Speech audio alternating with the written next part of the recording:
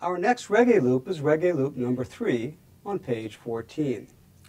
Now this is going to be a little different because we're changing up the rhythm a little bit as well as changing keys, and you're going to learn a couple new chords too.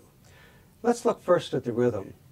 Now in the first two loops we've been playing the combination of eighth notes and quarter, eighth, quarter. Whereas here we're going to be playing those all as eighth notes. So you'll see that the first chord is an A minor 7. So now we strum it like this. And again, I'm using a swing strum.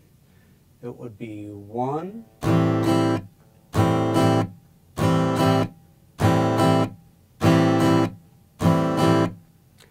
and we're also changing keys.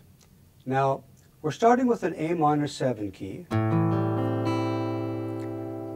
The third measure begins with a D7 sus4, which we know, and then a D7.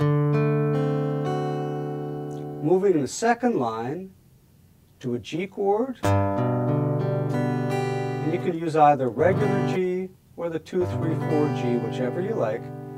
And now on the seventh measure we have a new chord. This is an E7 suspended 4.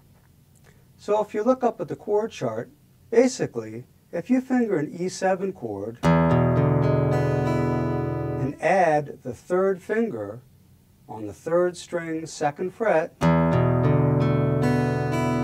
that's how we're getting our suspension. And then that's going to resolve in the last measure to an E7 chord, which then will take us nicely back into A minor 7. So here's how this loop sounds. Ready and 1.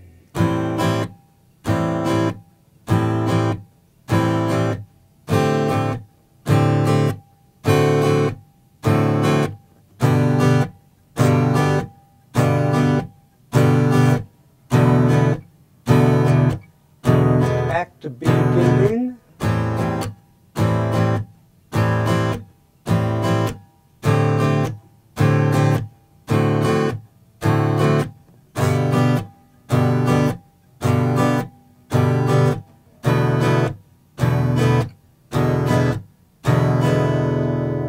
Now the previous loop and the one before it also were in G, whereas now we're in A minor 7. So that's a nice transition up from G up to A minor 7.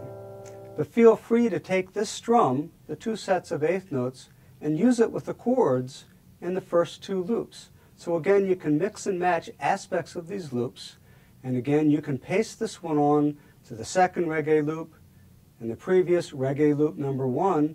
Each of these loops is 8 measures long, or 16 with repeats.